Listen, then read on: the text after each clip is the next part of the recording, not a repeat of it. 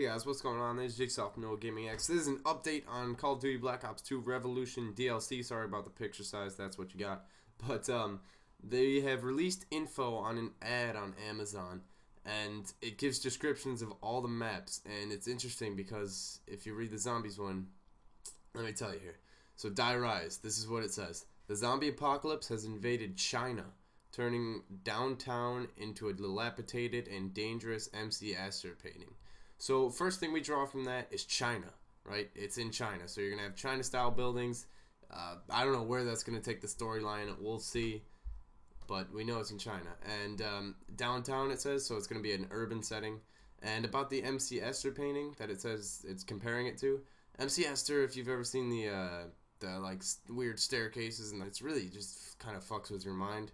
So I guess it's gonna be a little bit maze-like in the urban setting. So that's the zombies map. It gives descriptions for the rest of the maps too. So here we go. Hydro.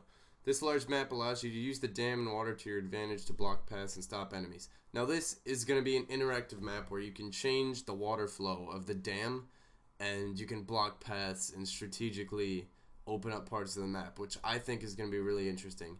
In the past they've done kind of interactive things like this, and they haven't really done much. I mean, the closest thing is like the doors on Stockpile, but this should be cool, I think. Downhill, a medium-sized map based in French Alps, complete with snow chairlifts and a strategically placed lodge. So it's a snowy map, chairlifts, I don't know if they're going to be on or not, that'd be cool, and a lodge. So when I think of this, I kind of envision a state from MW2, because there's like that one big building up on the hill. So we'll see, but that's going to be snowy, there's going to be a lodge. Next, Grind. Set within the local of Venice, California boardwalk, this small skate park is sure to deliver fast and frantic Call of Duty action.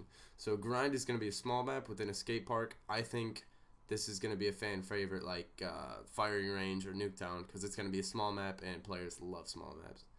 Mirage, the Gobi Desert. Hold on. I don't know if I pronounced that now or not. Mirage, whatever. It's in the Gobi Desert, multiplayer map. Utilizes sand dunes to provide different levels of elevation and a sanctuary in the center as a natural choke point.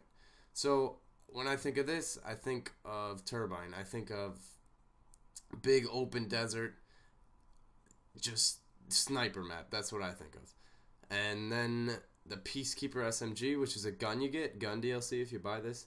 And it says, this impressive submachine gun fills the open weapon slot in your loadout with power and accuracy. So that doesn't really tell us much.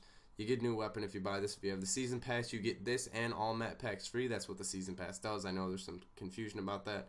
If you don't have the Season Pass, then it's probably going to be 800 Microsoft points for $10. This drops January 29th. Any trailers or anything like that, I'll be doing a breakdown of, so you can subscribe to see those.